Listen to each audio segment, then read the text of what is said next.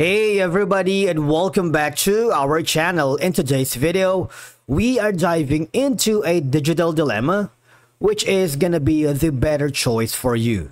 Is it Dropbox or OneDrive? Both are powerhouses for cloud storage and collaboration, but they have unique features that make them stand out. Whether you're a student, professional, or creative, just stick around as we break down what each platform offers and help you pick the perfect fit for your needs. So let's begin with Dropbox. Basically, it's a cloud storage service that allows users to save files online and sync them across devices. It offers tools for file sharing, collaboration, and backup. With a Dropbox, you can do a lot more, like store files, access anywhere, share, and collaborate. If you're beginning to take a look on the platform, all right, so these are going to be the tools you need in one plan. Now, for professionals, they offer a $16.58 per month. You can try it for free, obviously, or buy now. The best value is going to be the business. That's $15 per user per month, and you have all these perks and benefits waiting for you to try and utilize. The Business Plus is going to be $24 per user per month, but I highly suggest you might want to opt for the free option for now, so you can test waters and gauge if Dropbox is going to be the better fit for your needs. All I have to do is click this button right here on the upper right corner to get started.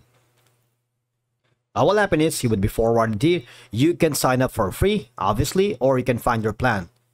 In the free button, don't worry because no credit card required if you click that. Now, obviously, you can use your Google account, your Apple, or you can use your business or personal email and just click on continue. If you do that, you would receive a notification email from Dropbox that your account creation was successful. And from here, all I have to do is just log into your account, and then you can be familiar with the platform itself. Now, you see, Dropbox offers an easy sharing files or folders with others and work them on collaboratively in real time. This is very helpful if you're working with multiple freelancers or you're sending files within your client or your boss. You see, if you need more space, unlock an extra 50 gigabyte of storage for only $1.99 per month. But of course, we're just, trying to gauge the platform itself to see how we can leverage this. You would notice that there are tabs on the left side: all files, photos, shared, signatures, if you ask them.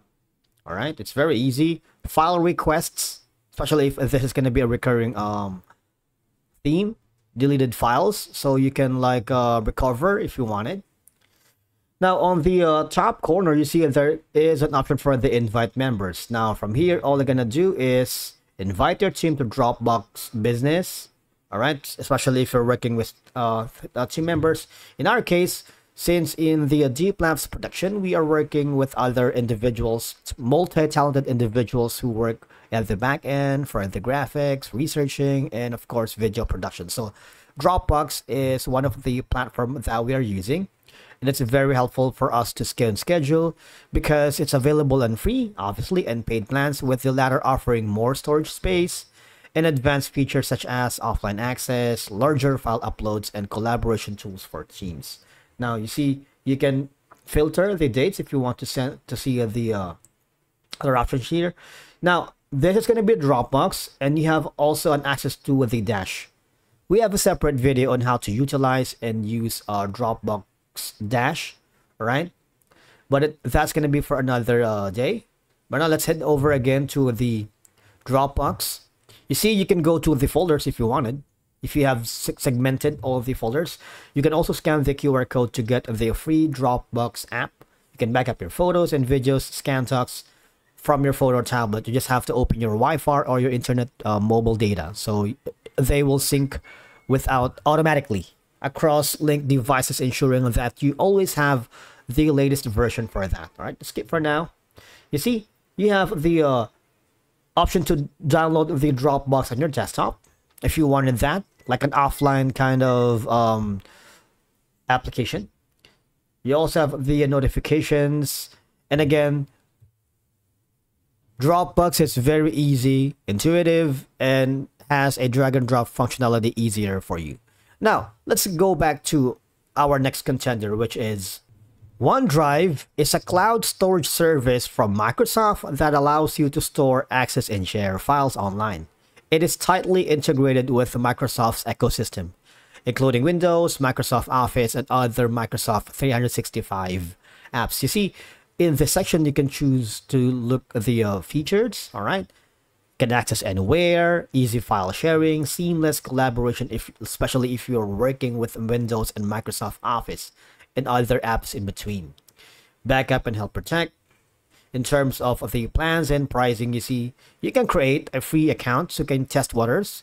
You're gonna be given a 5 GB of cloud storage, free versions of Word, Excel, and PowerPoint. But if you want to scale up, you might want to choose the Microsoft 365 Basic, which has all of these new security features only for $19.99 per month and 1 year. You have all these at your disposal.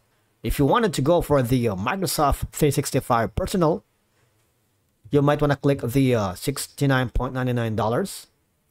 The last is going to be the Microsoft 365 Family, which is like $100 per month. And you can have all these perks and advantages. But I highly suggest you go for the free trial for now so you can test waters and gauge if this is going to be a better fit than Dropbox, all right? After doing so, you see there is an option here to sign up for OneDrive cloud storage. Click that. Once you have successfully created your account in OneDrive, you would have a similar welcome email such as this one. Okay, you can now use the OneDrive. You can also get the Outlook mobile app and all of these. Right, so after that, I want you to go to the upper left corner where you can see these app launcher. Click on it and click on OneDrive. Now, once you have opened the OneDrive, you see you have the store files such as photos, documents, videos, and more in the cloud. In the left side panel of your dashboard, where you can access them anytime, anywhere from any device with an internet connection. You can work smoothly with Microsoft Office applications like Word, Excel, and PowerPoint. Automatically saves and syncs changes to files in real time.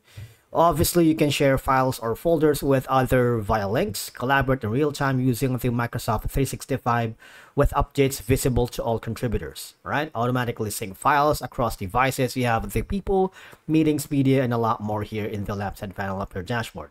So basically, you use or choose OneDrive if you are in the Microsoft ecosystem, or you need a cost-effective solution and prioritize Office integration because it's all in one place. All right, you have a storage space, you have tools and applications and whatnot. This is very useful for big organization. So it's a one seamless environment where they can share and collaborate effectively with all of these. All right. Now, the thing is, it offers integration within the Microsoft ecosystem. If you guys are using Microsoft a lot, or with more on the Office apps, you know, because of the cross-platform is really advisable only for Windows. All right, but on the other hand, you choose Dropbox if you value user-friendly sharing, third-party integrations, and cross-platform performance. Because in terms of these free storage, Dropbox has less. All right, but it has like less competitive. It all have the third-party apps, which is also great for sharing. Cross-platform is very excellent, and the security is very good. All right, now Dropbox is also available in free and paid plans, with the latter offering more storage space and advanced features such as offline access, larger file uploads, and collaboration tools for teams. But in terms of the search functionality, it's less powerful search compared to OneDrive, and it's not as robust for businesses as the OneDrive. Again, the limited free plan only offers 2 GB of pre-search, which might, you know, make a break kind of a thing for you. And it does not integrate well as deeply with Microsoft Office as OneDrive, all right? But it's kind of like a cheaper option for you than the OneDrive.